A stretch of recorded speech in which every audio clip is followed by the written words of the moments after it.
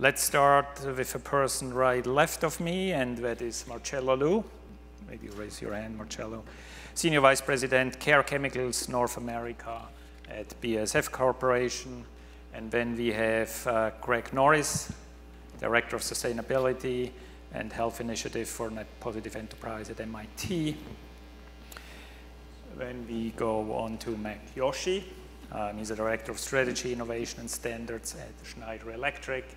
Last but not least, Patrick Sheridan, Global Head, Digital Sustainability at Syngenta.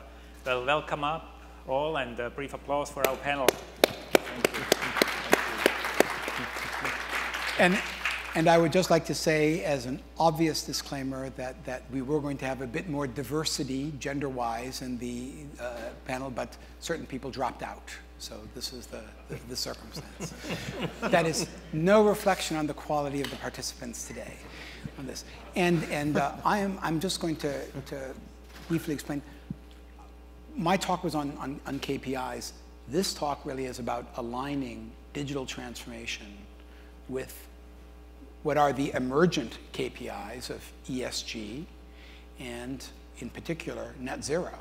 Net zero is, for many organizations, becoming a key performance indicator of environmental responsibility, sustainability, and given certain threats one associates going on in terms of energy supply in Europe, quality of life. So what we're going to do is do a quick round of questions so that you get a better understanding of the individuals and their organizations along how their organizations are confronting these challenges and opportunities in a digital context.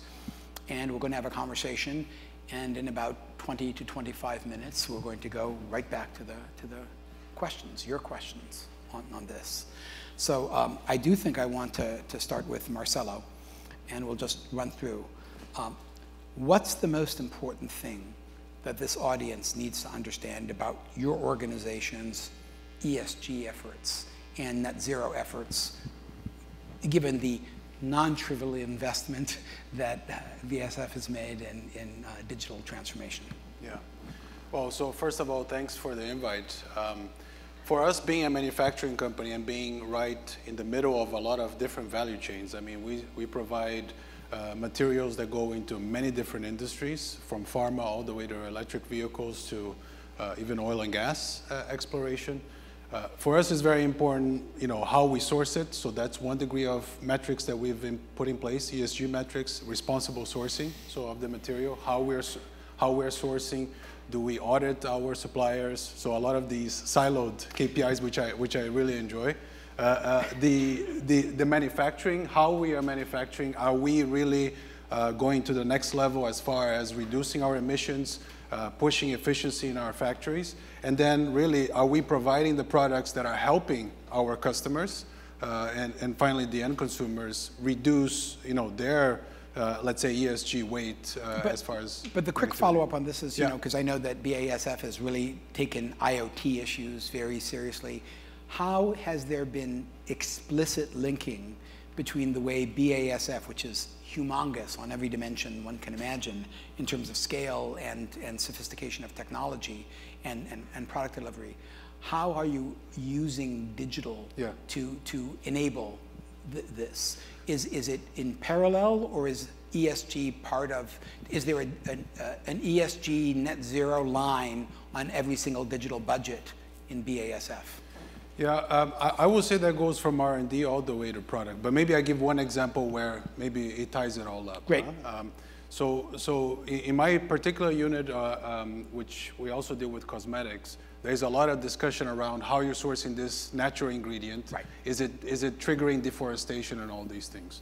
So we actually partnered with a startup, which we're scaling this up now, where essentially what you have is a blowing up of the supply chain that is made available of you all the way from the farmers all the way to the end consumers. And with a QR code, you imagine you go into a store, you put on the QR code, it blows up the whole supply chain.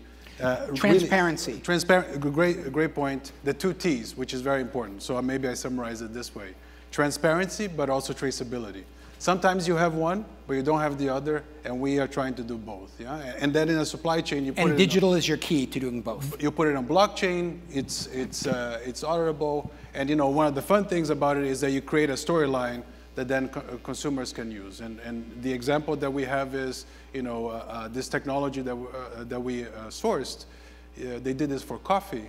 And you imagine you go to a coffee shop, you scan the code, it blows up the supply chain up to the farmer that harvested the coffee, and instead of just providing a tip to the barista, you can actually monetarily interact also with the actual person that farmed. So that link of customer, product, and the source becomes very important. And that's how you try to tell the narrative around ESG. Very good, very good. So Greg, that sounds like the kind of handprint issue that you're pursuing. But you should explain, because Greg is with MIT, not a business person per se, but you have developed a very comprehensive framework, the Sunshine Framework on this, which you should share. Well, thanks. You're right. I love that example, and you're absolutely right, too, that it's the opportunity for a great handprint. And it just, as you ask, what's one thing that you'd like to share right at the kickoff? Right. Probably worthwhile to just explain what is that handprint idea and how does it sit beside the well-known footprint idea. Footprints, negative impacts that we're trying to minimize or even get Footprints to zero. are bad. Exactly. Footprints are bad. I tried to say this actually a couple weeks ago at a shoe industry meeting, and it was, believe it or not, they were even on board by the end, but it maybe took a little more work. But anyway, they're now making gloves, so. They're into regenerative impacts. They're into impacts that production activities that actually not only have a lower and lower footprint, but are creating positive change. The handprint is positive change relative to business as usual in the same footprint metric. How do you measure that?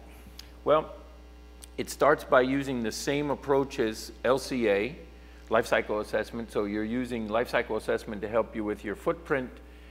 You need a base case, and you show how the LCA that you've been a cause of bringing about, this change, this different scenario from the base case, has a lower footprint. That's the start. But the other piece of it is there are other causal pathways besides the ones that are already brought to you in the footprint. There's ripple effects, there's influence on decision making by actors across the value chain, and there's also reduction in impacts that lie outside of your footprint.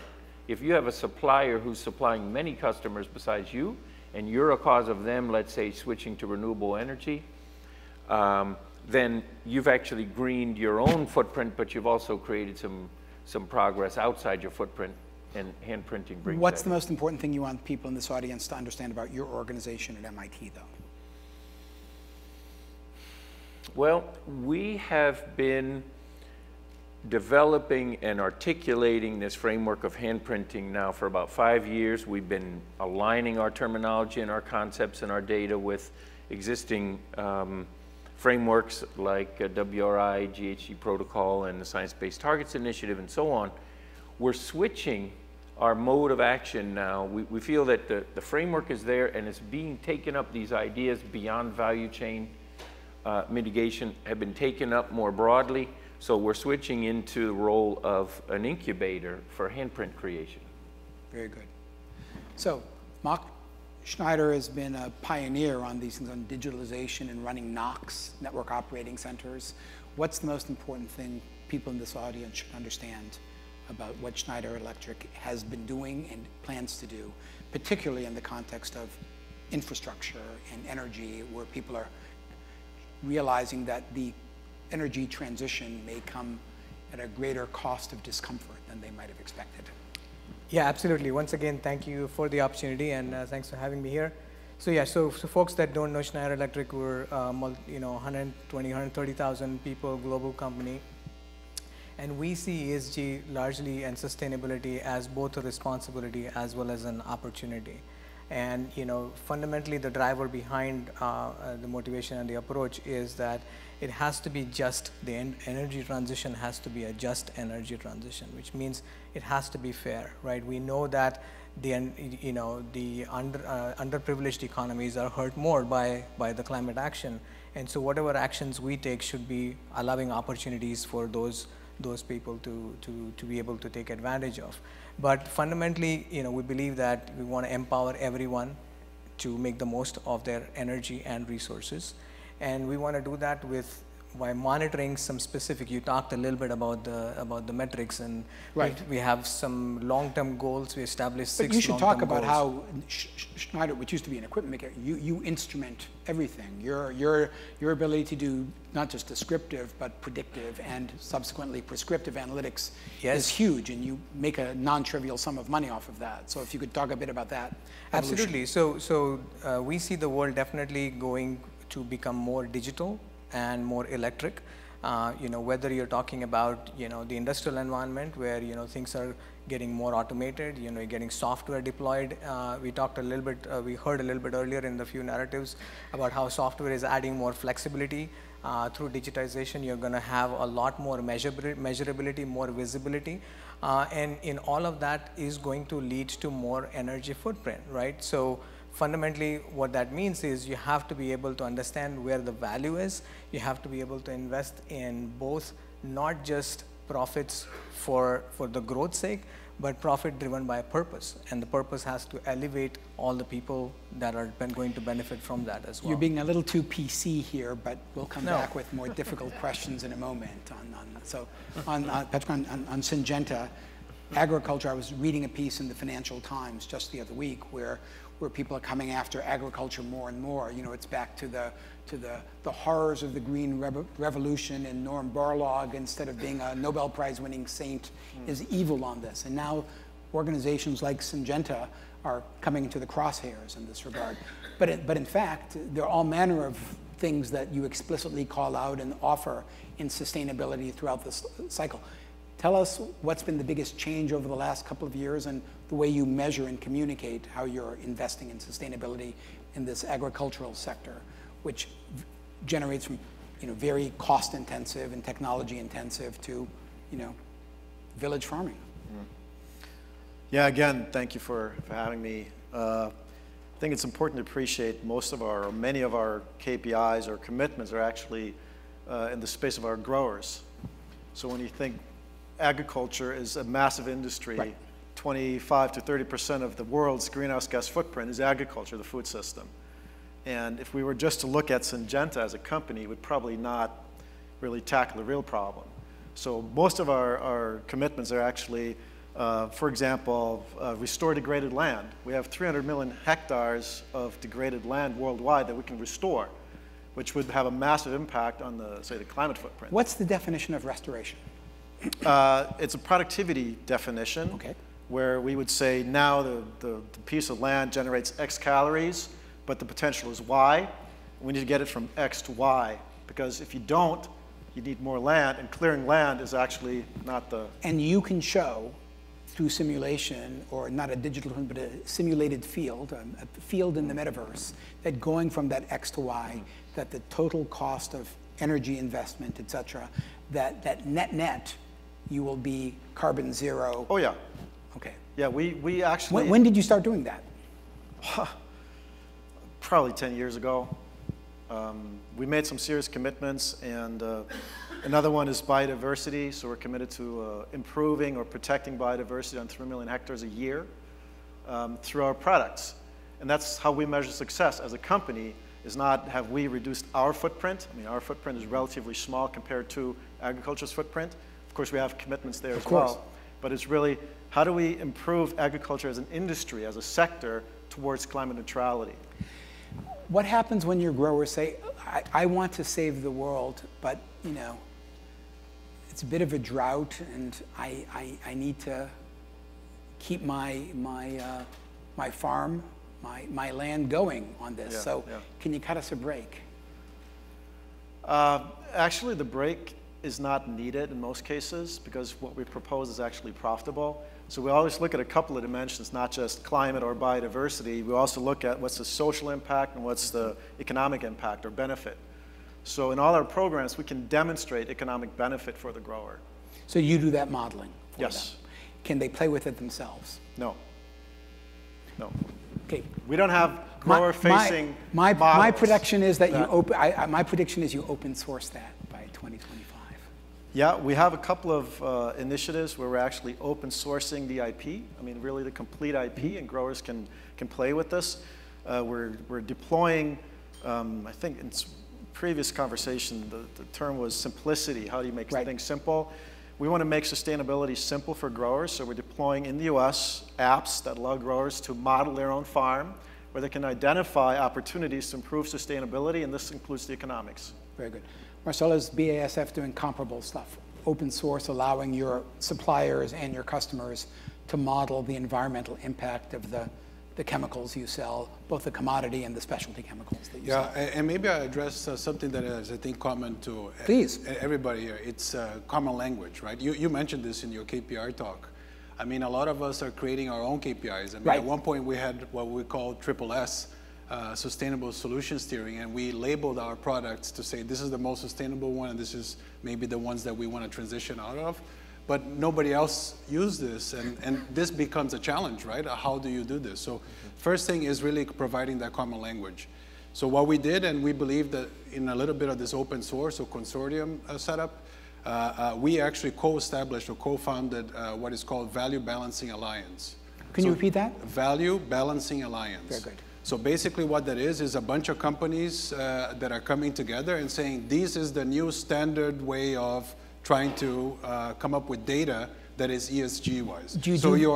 Do you do that with the Fraunhofer Institute? Do you do it with the government, or is that purely private coalition? Yeah, no. Actually, it's Harvard is included in there. Not Shame MIT. on you for saying Harvard. But I had to do that. But actually, this proves that this wasn't prepared. Okay, yeah, so it wasn't prepared.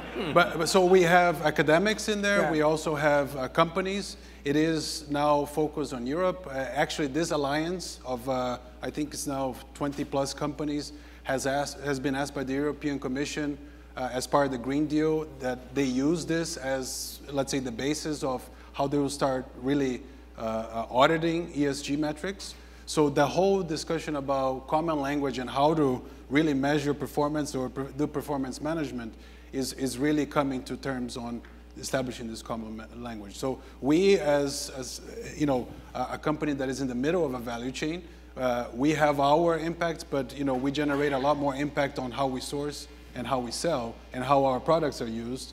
It's very important that everybody start using the same thing. Otherwise, we are measuring things garbage in, garbage out type of topic. So, Greg, this is one of the interesting challenges that academics have in particular, because as we know from the internet, which is, you know, bits, not atoms, not chemicals. Once you have a standard, sometimes it slows innovation, and you know, it takes time to get people to calibrate, and perhaps you're losing opportunities for sustainability or renewability or reusability. What guidance do you have from your experience about how you strike a balance between standard setting but still permitting or encouraging innovative and more dynamic metrics and measures around ESG and net zero? Right. Well, I think I'll start by saying I've been teaching life cycle assessment at Harvard, as a matter of fact, for about 20 years. And when the when ISO standardized LCA, I was a fresh grad student. I was really opposed because I felt there was so much innovation needed in life cycle assessment on metrics, as you say, on the science and so forth. I really thought that was a shame. And I was proven wrong, thankfully. I think the ISO standards for LCA, in that case, they established a lot of relatively high bars of transparency, of credibility, verification, scientific rigor, but they didn't say this is how you do it. So it allowed for the science to continue to evolve. Very good. By the way, it's very, very unusual for a Harvard grad student to acknowledge that they were wrong. So this is but more seriously, I would like to know, when did you what made you come to that realization? Because this is literally what you're doing now in terms of frameworks, and you presumably don't want your framework to undermine the dynamism of the people who choose to adopt it. So what heuristics or rules or guidance do you offer coalitions and larger organizations on striking a balance between, here's how we do life cycle assessment, but even if we do it this way, you should still be doing this kind of experiment or this kind of partnership or this kind of revisiting of a fundamental? Boy, I have to admit that in life cycle assessment, the standards have not been a barrier to change, but brains have been. Okay. Human brains, I had there was a conference where I was proposing a new way of doing, of modeling the consequences of changes in electricity demand. It happens to be from attributional modeling to consequential modeling. That's fine, that's good. And Mak will give you comments on that afterward, because that's probably what they're doing. Yes, go ahead. The thing that happened in that conference is one of the founders of the field asked me, are you saying that what I've been doing for the past 30 years is wrong? And I was, I was a friend of his. I'd spent the night at his house before, and I said, well, as a matter of fact, things evolve. Science evolved, methods evolved. That was a valuable thing to do. But he never changed. And the movement from this, I am seeing innovation. I am seeing people finally, enough papers being published to say, with electric vehicles, we have to look at the marginal effects, not the average effects. That realization has finally come, but I don't know what brought it about, except when people can show a better answer and it's accessible for use, that use seems to get widespread. I think it was Mak who said that progress in science happens one funeral at a time. On this. Well, no, you said that. No, not Mak, you, Mak, M-A-C-H, Yeah. Mak, the German physicist. I'm different spelling, different background. But what is your reaction? Because Schneider really did transform in every meaning of the phrase as a company. No. And how did Schrage deal with these kinds of legacy? One of my questions was on the nature of resistance. How have you, you've been there long enough now, where has the resistance, what is the source of resistance? Where has it been successful? And where have the results effectively squashed resistance? And where have people just had to be fired? Yeah, let me just begin to kind of reiterate some of the point I was making in a previous question, which Schneider established a sustainability monitoring and indicator measurement and public sharing of this information since 2005. Yeah. So we've been at this for quite some time. Yes. We've been publicly monitoring all the KPIs. We've established a sort of commitment for 6 key areas around climate, around resources, around trust, how our employees are confident to come out and talk about unethical things, how we establish trust with our suppliers, with our customers, right? We're talking about a variety of other things in the sense of, making sure that the next generation is involved. We hire a lot of young people as well. We hire locally, and we go into local communities and ensure that the measures we take from ESG. I'll give you one specific example, is that a lot of the equipment, electrical equipment that we build require components right. of specific material type that right. that needs to go through arduous conditions. And fishing nets, there's 600,000 tons of fishing nets globally that are in the sea that are waste. They can be, we found working with a startup that they can be pulled out, and materials can be created out of that are now being used in our devices. So we went to a local community in India that was able to create local jobs, as well as create this innovation that has allowed us to sort of, use the recycled materials. And this whole circularity aspect of it is quite just let me step back. Well. So you, just for the entire panel, this notion of quote unquote the circular economy is a meaningful, reasonable template that you will frame Absolutely. Business cases and legislative testimony around. You buy into that. Absolutely. Yeah, I think so. I think it's a strong argument, and I think it serves both sides, right? It serves the profit for the good cause. Yeah. Just one quick follow-up before going to Syngenta here. You seem to stress the importance of generational aspects of this. Is one of the ways you are overcoming legacy resistance is simply by hiring a generation that grew up with an expectation, indeed a demand, that environmental issues be explicitly addressed and be a part of enterprise purpose? Yeah, I wouldn't say it's a way to address the resistance as much as it is what makes us attractive to that generation. I think people want to work at places where they identify with a purpose. And purpose is what I started my presentation right. with. So, we're all about purpose, and a meaningful purpose drives people not only to come to work, but also hire their friends, but also be committed to their work. And from our points of view, those are ways to win the battle. Good. Patrick, what do you see as, or have experienced as the sources, even with your title, the sources of resistance to the sustainability push, to the circular economy push? Yeah, I think we alluded to this earlier. Demonstrating the business case is not always easy and simple. I saw there was a question around, well... We're going to go to that next. Yeah. Go ahead. Yeah. What is when there's a recession? Do we throw ESG out the window and go all for profit short term again? And that is, in my space, somewhat difficult to demonstrate all the time because it's a fusion of digital technology, which is novel in and by itself and requires some transformation of the company. And then you also sustainability. I mean, Patrick, give us a break. You're a cost. You're not a profit center. You're a cost center. And so we're really working on how do we demonstrate internally and externally as well the benefits. Are you a cost center or a profit center? I'm still a cost center, but I'm going to be a profit center starting next year. No, seriously.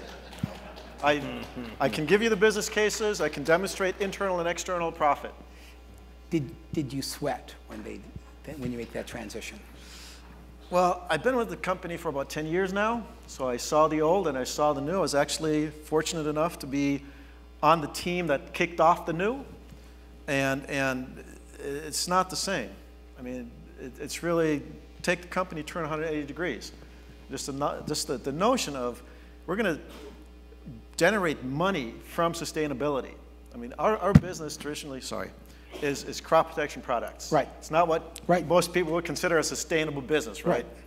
So, but we have turned this around and we have implemented a lot of digital technology into our processes, also customer-facing, growth-facing processes that allow us to do this and generate the value. Very good. We have a bunch of questions here. Unfortunately, my eyesight is not good, so I hope you don't mind if I stand. And if we can blow up, we'll blow up the first one. KPIs, that's the old one. Oh, KPI. My God, continuity from the audience on this. You did a superb job answering that question. Greg is off the hook because he's an academe, so he doesn't have a P&L statement the same way. Who are you going to pick on now? So I'm going to pick on Marcelo and Mak again on this. Not pick on, I'm sorry, give you the opportunity. Yeah, right. Sure. So maybe I answer with an anecdote. So when I was in Asia, working in Asia, I was selling nylon, which also go into fishing nets, but mine didn't. It went into the clothing industry was one of them. Yeah? And we were trying to pitch this bio-based polyamide, bio-based nylon, to a purchaser. And I went with the team, we were excited, we made a presentation, and we went there and the person said, okay, but how much does it cost? Right. And then we said, well, it's this percentage more than the normal. And they said, no, sorry, thank you very much. And then he said something at the end, which I guess my team didn't capture because they were too disappointed about the answer. But they said, look, if you come to me with a bio-base that is the same cost as what you have now, I will buy everything from you. So this was very interesting. We were in the car and then they were like, this is nuts. I mean, we traveled all the way over here for them to tell us this. I mean, they could have told us this before. And I said, we are missing the insight. We are missing the insight. So all these things about sustainability being more expensive, yes, there is a barrier to entry. There is a barrier of technology. There is a barrier to digitize everything. But if you get that first, in this case, you get the whole cake. There is a first mover advantage. There is absolutely a first mover advantage, and it is a tough road, and you need to balance. Yeah, you need to also make some degree of money if you're in the corporate environment. But I would say the sustainability, it is a long term. It is for the long haul. So one should manage the KPI on sustainability, or the KPI of the company, or the purpose of the company should always be that even in tough times, somehow we still need to get it done, or inch a bit closer to that. Yeah, so that's a little bit, it's easier to say than do. Yeah, but we will have a test next year of a lot of these things, going a little bit sideways. How many companies are going to be able to keep the trajectory to net zero and hold those KPIs together? Very good. Mak? Yeah, I mean, I don't disagree at all with what Marcelo said. I think all of those points are valid. I just also want to say that, stress on the point that pursuing ESG obviously is a challenge and an opportunity, but the opportunity really leads to innovation. There's many innovations in many of our products that are, I'll just give an example around, I mentioned the fishnets example, but also around materials, but also around product as a service, right? Excuse me.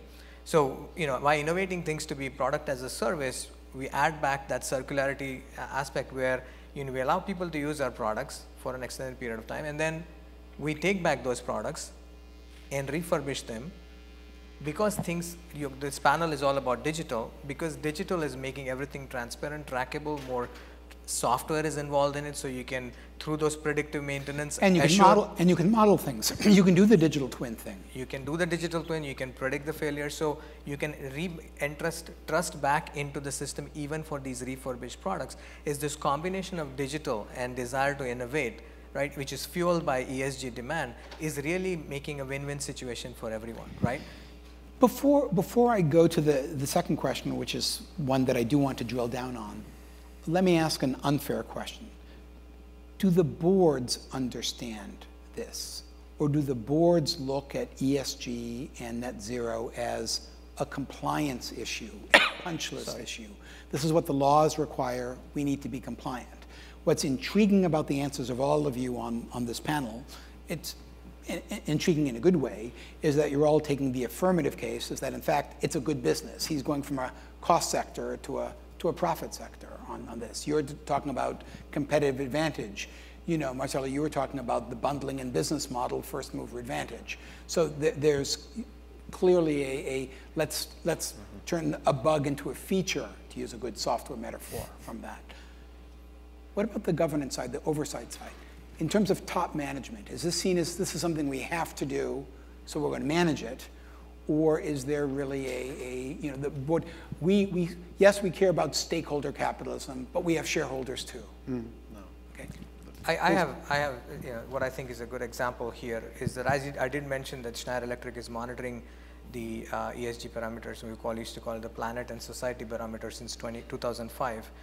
I mentioned we've established 6 long-term commitments, and we have a roadmap on our website called Schneider Sustainability Impact. The point I'm trying to make is that these parameters and these long-term commitments are measured on a quarterly basis, publicly announced, audited on an annual basis, and most importantly, all our executives and around 58,000 employees in the company, all their variable compensation is tied to these metrics. And this is approved by the board. Okay. Right, that's simple a pretty clear, yeah, that's a pretty clear commitment on that. Is that the case at Syngenta or not so much? Well, I'd invite you to read some of the articles or interviews that our CEO gives. Okay. And it's 100% backed by the board. So the global leadership team of the Syngenta group, they really see sustainability as a business opportunity. Right. And are 100% behind it. It's not to the extent like at Schneider Electric, so my bonus is not tied to the successful restoration of land, right. But it is tied to the overall, say, performance in the space of ESG commitments. My understanding was that there is some ambivalence from the mainland on to how much there should be commitment on that. I'm not aware of much ambivalence in that space, but happy to learn more. Okay, well, we'll let the...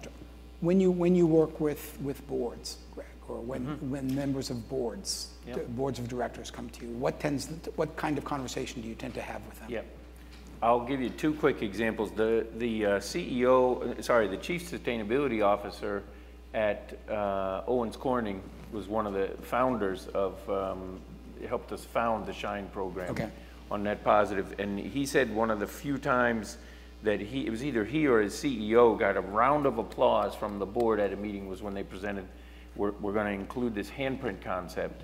It's sustainability is not just about trying to disappear, it's trying to get big on the positive that we're achieving. And of course, they loved it.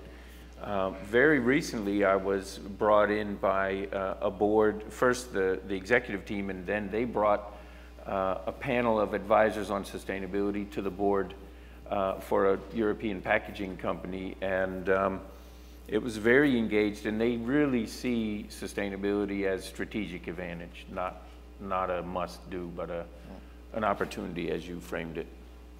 For BASF, I would imagine that the government plays a big role, but the Vorstand probably also. Correct. What's the? I mean, being a European corporate Yeah. is already there on the regulatory side. Right. On They don't the have much choice. Society side, there Yes. is a little bit of this element of there's not much choice, but I mean, we are in the chemical space and really an intermediate step for many of the other industries. So we like to think ourselves as a booster or an amplifier of sustainability for other industries, right? So, you know, you may remember, Right. We don't make things, we make it things better. Yeah. And now our tagline, we create chemistry for a sustainable future. So a lot of the, you know, direction that we do, even R&D projects, if it comes to an R&D project for approval of the board, or even when we purchase or we acquire a new company or a new business, it needs to come with a you know, carbon footprint that this would generate. And if it's negative, it's not considered anymore. That is part of the governance there. Excellent. I was going to go with the how will a global recession impact on this for a nice hardball, but in the spirit of a populist revolution, we'll go with the 49 votes one. So let's And count 50. 50. I think we've been hacked, but what the heck?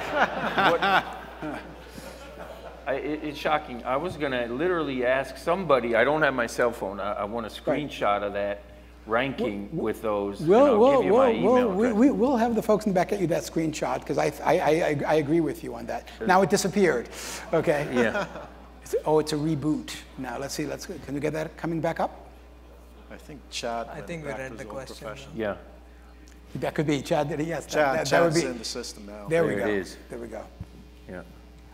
We won't start with you, Greg, on this, but I think this is clearly, I mean, what kind of education work, not just inside the organization, but with, we'll use the appropriate phrase here, with your ecosystem.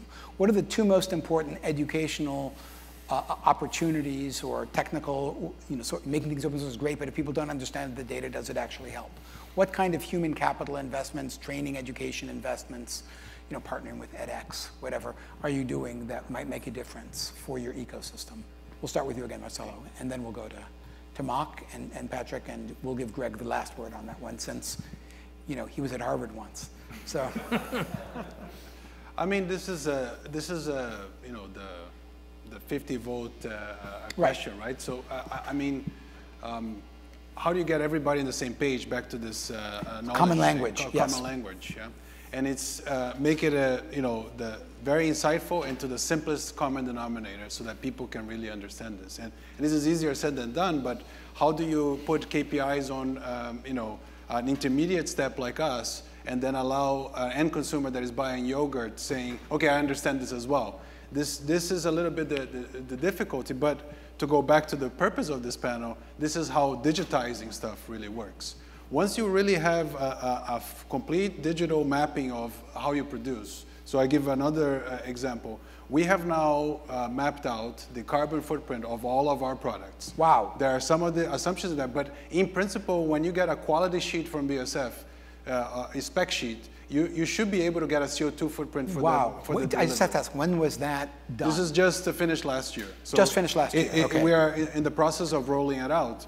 And what it allows us to do, because it's all digital now, is to say, you buy this from us, this cocktail of products, and you want to reduce your carbon footprint on the purchase from BASF.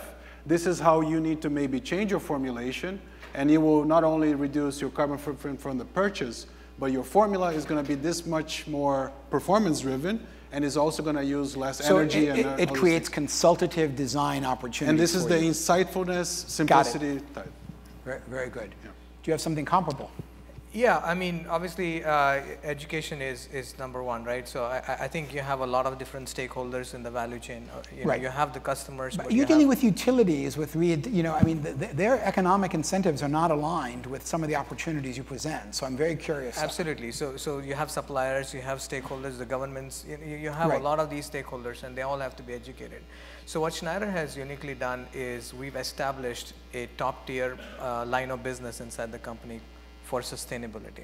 Okay. And that sustainability business obviously has, you know, software solutions that help people identify the right choice of supply, How can they have the right green energy mix and all of that stuff? But they also have a consulting business, a research arm, whose primary function is to run, the energy transition Is it a profit scenarios. center or a cost center? It's a support system, right? So the way we shared services. It is a support system for the rest of the business, okay. right? So yes, there is a profit center element of consulting. We go into businesses and support them on their journey, but we also have the mission of educating. We also have the mission of research, and that knowledge is shared as we bring out these solutions to people. These groups are tasked with, and some of the people at MIT are involved in an initiative called Earth for All, yes. Where some of our researchers working together as well, is that the idea of running scenarios of energy transition and the new energy landscape and how net zero's goals can be achieved under various conditions and scenarios, and publishing that information, right? So that's one. And then obviously Schneider, in the global ESG goal, by 2050 has the goal of educating 80 million underprivileged individuals globally on the benefits of energy efficiency, the energy conservation, and things like that. Because the important, you talked about challenges earlier, right? I talked about resistance. You resistance, translated but that into challenges. Well, you yes. could argue about challenges, yes. but resistance comes it's from not the a problem, it's an opportunity. Yes, I appreciate the rhetoric. Yes. The thing is that half of the population is not tapped into today, right, to be able to take advantage of the ESG things that and the urgency that is there for ESG and climate action can only be addressed if the whole world is behind this. So which means we have to have these education kinds of things. We have to bring the underprivileged into the force to take action. That includes gender equality and including right. Education for all. So we're investing in all of those things to make it happen. Patrick, you have a fascinating global community of capital intensive farmers in the Netherlands to developing world. Yep. How do you deal with that kind of educational thing? I think that is actually one of the things that Syngenta has become much more transparent and open about. Yeah, absolutely. Do you see that as, what's the trade-off between evangelization and education and training in that regard? Yeah, we would consider it more a proposition to growers to improve their performance, financial performance, and output. I mean, in some markets, it's really just, do I have food to eat? Right. Whereas in, say, the Netherlands, and use this example, it's what's my profit per hectare? Right. So we have a field force, and we have dedicated teams even. Here in the US, to give you an example, we have a team that's called Sustainable Solutions that actually works with growers, actively informing them, hey, here are the results from the app that you use. Here are improvement opportunities, and here what this would mean for your farm in terms of change and in terms of results. To what extent do you let your farmers or encourage your growers to become autodidacts? You say, here's simulations, here's the game, like what was the popular Facebook game, yeah. or, like Zenga, Farmville, that they could do that, but with quote unquote real digital twin-like things, so they could see for themselves the trade-offs associated with this. We encourage this. Okay. We encourage it. So is that a metric for you? That, how many engagement do they engage? We have a metric, an adoption metric for the sustainability app that we have out there. Okay. So I gave the product manager her one metric to follow, which is adoption. That's adoption. How many growers actively use this app? What's the definition of actively use? Well, actively use an app. I don't know, how else would you describe this? Well, I haven't been on a farm in about 40 years, but sometimes we do things daily, sometimes. Oh, okay, got it, yeah, okay. Sure. Well, this is, we're looking for probably once a quarter, once a month. Okay. So, put this in context. Please. Right now, how a grower would look at this is a nuisance, okay? I do this once a year just to fulfill certain requirements. Right. But I want to get this done once a year. I don't see this as an opportunity to improve. And that's what we want to change. Right. So that if they go in once a quarter, that's a massive improvement over where they are today. And if they use it once a month because of the seasonality of the production, and there's fertilizer and there's spraying, there's right. It's a very complex process. Exactly. Right. So if they go to once a month, we'd be quite happy. Yes, so it is absolutely. a frequency, and you can of course monitor that. Yes, absolutely. Greg, and I'm looking at the time. Greg, we're going to give you the last word on this, on education. Unless and you can mention any institute of higher education that you want. Okay. Because by the way, Harvard there's no better farming school in America than Harvard. All right. Well, I'll start by saying I've been teaching, like I mentioned, life cycle assessment for 25 years and doing that as a consultant as well.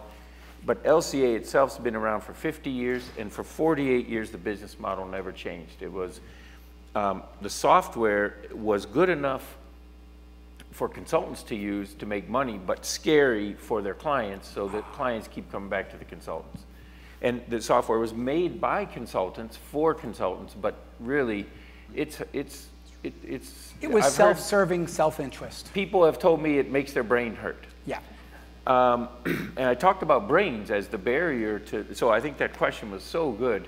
I finally collaborated with some people a couple of years ago on a startup trying to get a tool out that is fun, that radically increases the accessibility of LCA. The learning curve goes way down.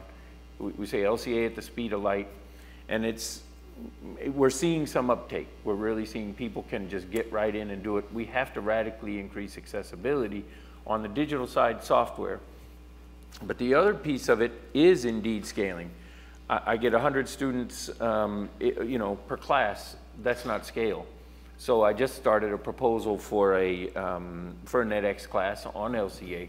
But with that has to be something that we're just piloting with some folks in Europe on this, is building a kind of pyramid mentorship scheme where the first students, some of them they're invited and asked to become mentors for the next wave of students. They get credentials, they get more experience and confidence building by mentoring the next wave of students, and we grow a community of increasing capability in this kind of science. So we make it as simple as possible and easy as possible, accessible to get engaged, and then you can make the experience easy, but there is still depth to this kind of footprint calculation, and so we have to make that also widely accessible. That's very good.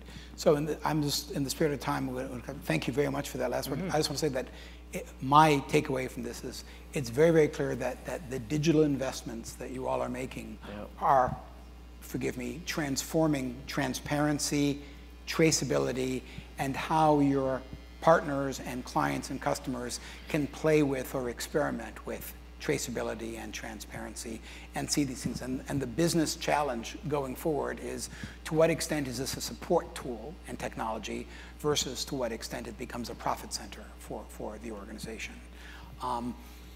People may want to take issue with that, but I'm sure our panelists will be available for those interactions later today and in the networking session. We want to thank you for your time and attention and your questions. And Peter, we take it away on this. Thank you so much.